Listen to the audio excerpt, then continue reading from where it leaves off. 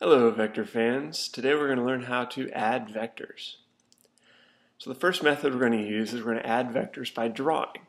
It's the simplest way to do it. It gives us a good visual for how this works when we get to the math part. So to add vectors, we do something called the tip to tail method, where you put the base of the second vector on the tip of the first vector. It'll look like you've created a path of arrows from the start to the finish, kind of like a treasure map. Our answer vector, called the resultant, is going to be the straight line from the very start of this path to the very end of the path. So it's kind of like the shortcut. So let's see how this works. So let's add these two vectors by drawing. So the first vector, 3 centimeters at 90 degrees. It's the red vector. It would look like this. Our second vector, the blue vector, 6 centimeters at 0 degrees. We draw that. Now we need to move the blue vector onto the tip of the red vector, like so. Now vectors don't have a location, so you're allowed to move them all you want, just don't change the direction or the length. And our answer vector, the green vector, our resultant, is going to go straight from the base of the red vector to the tip of the blue vector. It's a shortcut from start to finish. That's our answer. We would then measure that with both a ruler and a protractor to figure out what the magnitude and direction are. It's called the tip to tail method, as I said, because we put the tail of the second vector on the tip of the first vector. So let's add it mathematically. Adding with drawing is good, but it's just not as accurate as if you do things mathematically. So when we have perpendicular vectors, you're going to use the Pythagorean theorem. This is only for perpendicular vectors, though, because you have to have a right triangle in order to use this. And as everybody remembers, Pythagorean theorem, a squared plus b squared equals c squared, where a and b are the legs of the right triangle and c is the hypotenuse, as you see in the picture. And you can rearrange that to be c equals square root of a squared plus b squared, because a lot of times you're looking for the hypotenuse there. To find the direction, when you're drawing, you use a protractor and measure the direction of the resultant. But when you're adding them mathematically, we're going to use trigonometry to find the direction of the resultant. So let's review some trig functions. We have sine, cosine, and tangent are our 3 trig functions. Each function uses 2 sides of a right triangle. It must be a right triangle, otherwise it won't work. And when we're drawing our angles, when we're labeling our angles, we label them with the Greek letter theta, which you see there. Kind of like a circle with a line through it. So our 3 trig functions, we have sine, cosine, and tangent. Sine is opposite over hypotenuse, cosine adjacent over hypotenuse, tangent opposite over adjacent. And you can see on the right triangle over here that we have our angle theta, and the leg that is opposite the angle theta we label opposite, the leg that is touching our angle theta we label adjacent, and our hypotenuse is the hypotenuse of the right triangle.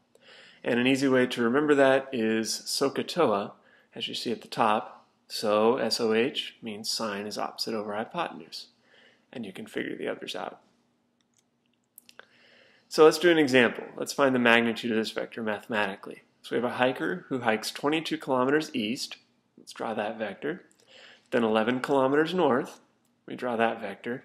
We want to find the magnitude and direction of the hiker's displacement, which will be straight from start to finish.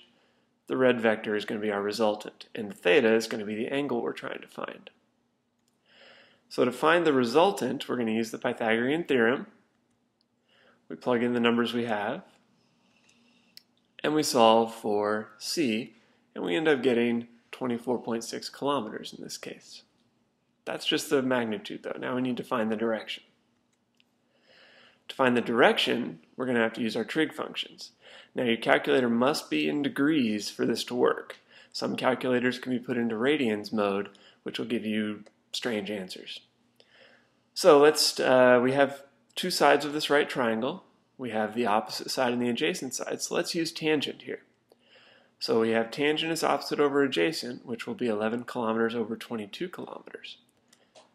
We figure out what that is, and then to undo tangent, we have tangent theta equals 0.5. To undo tangent, we have to use inverse tangent. On your calculator, that'll be the tan to the -1 button. So we do tan minus 1 of 0.5, and that will give us our angle, which in this case is 26.57 degrees. Make sure your calculator's in degrees mode. or it won't look right. When we're finding angles mathematically, sometimes our calculator is going to lie to us. Well, perhaps lie is a bit of a strong word, but they just don't understand quite what you're looking for. What your calculator is going to give you is the angle between your vector and the closest x-axis, which, if you're in quadrant 1, is going to be correct. If you're not in quadrant 1, it may not be quite what you're looking for. For example, in quadrant 2, where your angle should be between 90 and 180, your calculator is probably going to give you a negative value between 0 and 90. So you need to make sure you adjust those angles that your calculator gives you so that you have the correct angle based on the quadrant you're in. We have the angle ranges in each quadrant listed here. A lot of times it helps to draw your vector so that you know what quadrant it's in, and then you can make sure your calculator is giving you the right answer.